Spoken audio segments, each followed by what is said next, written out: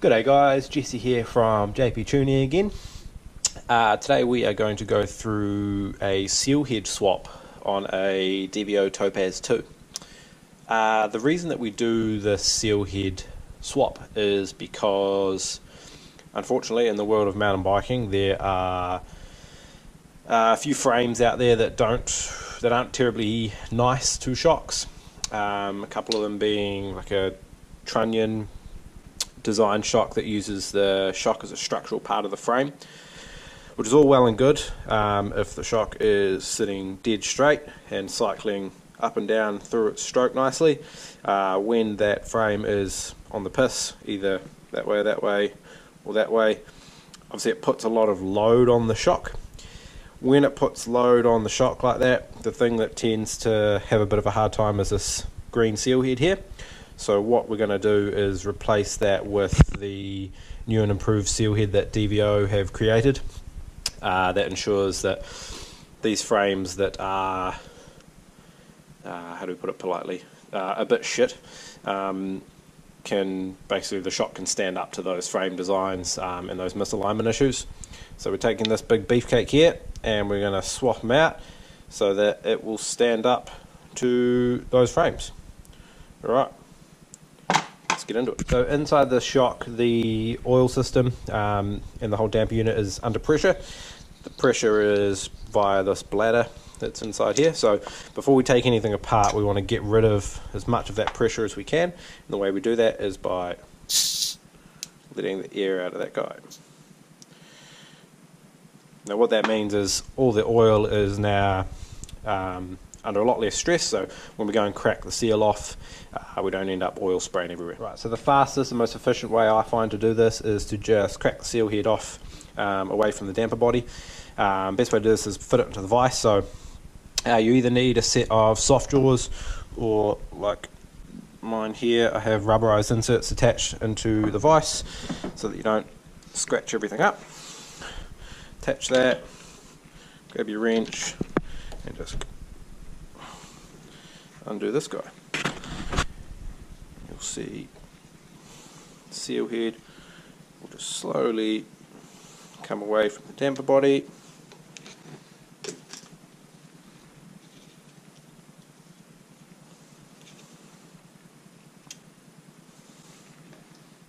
As you can see, the damper body is full of oil. As we're going to use different oil when we rebuild it, we'll just, even though that's clean, going to get rid of that guy. If this was all filthy, you'd want to clean that out and ensure that everything is spotless, because this is the same shock we use for the air can service. It hasn't been ridden. For this part you will need a set of vise clamps, and what we're going to do is we're going to clamp onto the damper shaft itself, because we need to undo the compression rebound piston in order to remove the seal head from the shock. And so to undo this nut that holds your rebound compression piston, we need a 11mm socket. And basically fit that to the top and go ahead and undo that guy. And then I just grab this whole assembly, just pull it straight off, keep it all in order. Obviously if you're not familiar with these, laying them out nicely, but I just sit them down on the bench, keep it all happy, and then the seal head, off it comes. So now we have our fresh seal head ready to go. I have this really handy little bullet tool that basically sits onto the damper shaft and allows me to slide the seal head over the billet tool down onto the damper shaft a lot easier.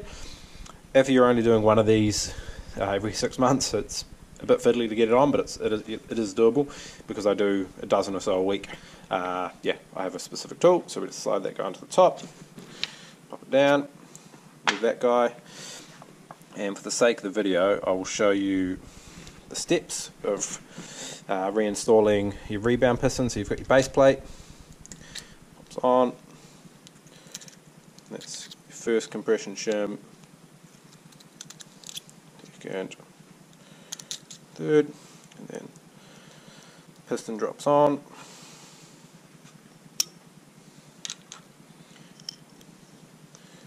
2 rebound shims, ring shim, and then piston nut. And then torque that guy up to 5 Newton meters. Set that on the gauge. Swap it over.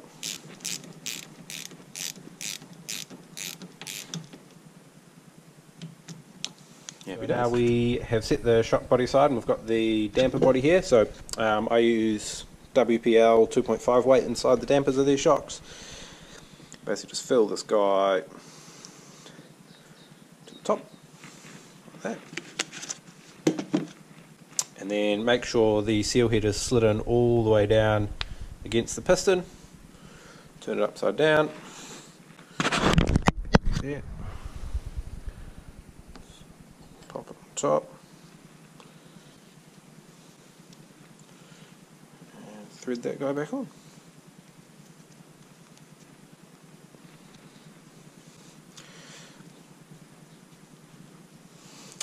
And so this new seal head is, I don't know if you can see there, needs to be torqued up to 27 Newton meters. You will need a crowfoot wrench in order to do that, with a fitting for your torque wrench. If you don't have that, then I do suggest purchasing one of those. Obviously I do a lot of them, so it makes sense, but yeah, if you're doing your home services, it is one of those things that's worthwhile doing. Alright guys, so obviously now the damper body here is filled with fresh oil. During that process of taking it apart, there's always the likelihood that air gets into the damper shaft itself and can even get up into the rebound and bladder circuit. So what I like to do is always take the bladder out and use the reinstalling of that bladder to basically push any air out of the system back through the piston, and then we're going to bleed it out of the bottom of the bleed screw here at the bottom of the damper body. So I'm going to take you through the process of getting this bladder out. So basically what you need to do is push this bladder down and it will reveal a little C-clip in there, and then you just need a little pick and find, imagine this is not going to show up very well on camera, but I'll put a link to the resource in the description that will allow you to see step-by-step photos of how this is done. That's your little clip there. It comes out, and then I've got a nice bladder cap puller that makes this job really easy. If you don't have one of these, which you probably won't, just using the end of a shock pump we'll get this guy out, and then just give it a gentle wriggle, and that is the bladder. Right, so now we have that out, we are going to basically use fresh oil in there, and we're going to use that the bladder to push that fresh oil down through the system. In order to do that, we have to attach the bleed syringe to the other end of the shock. So undo the bleed screw,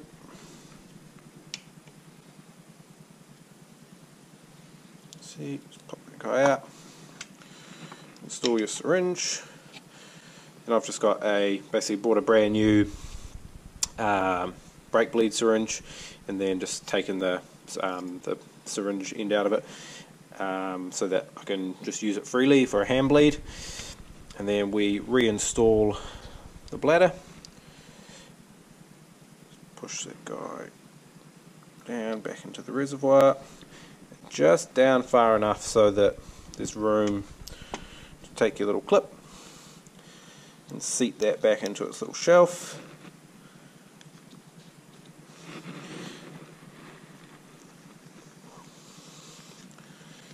Undo your cap. Sweet, now you're ready to start your hand bleed. So then we're going to crack on with the hand bleed. So you want to mount the shock into the vise against the rubber insert, and then you want to have like 5 to 10 cc's of oil in the syringe at all times, so you don't ever draw any air into the shock. And because this, so the bottom port of this damper body is actually facing the other way, so we have to sit it around this side, and then you'll probably see when I go to push down on the shock and cycle it through its stroke, we should get a bit of air.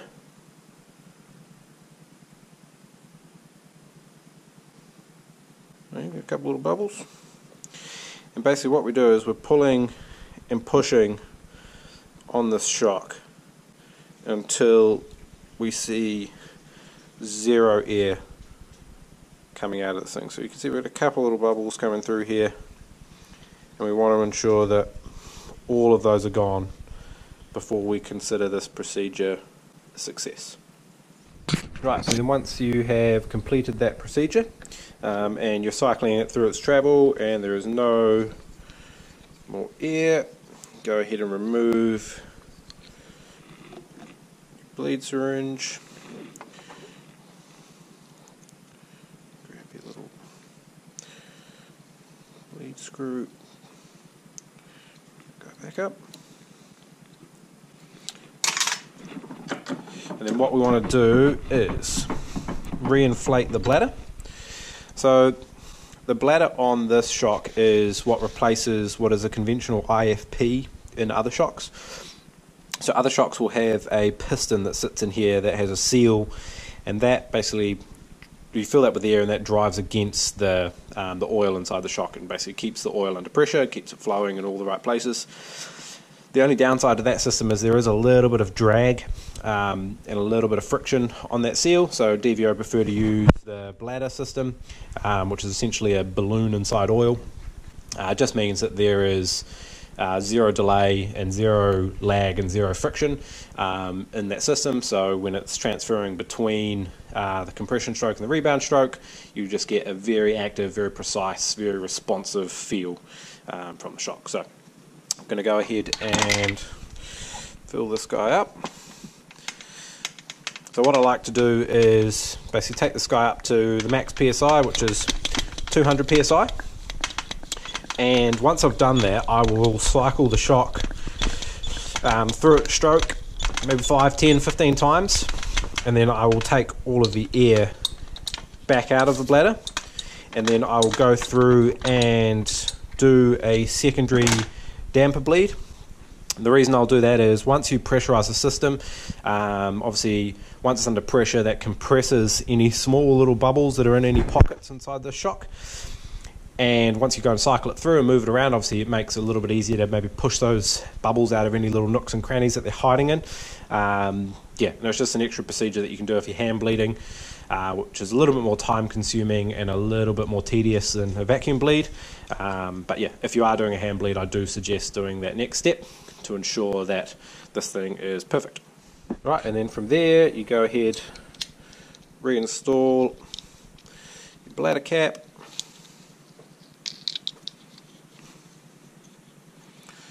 and put your air can back on.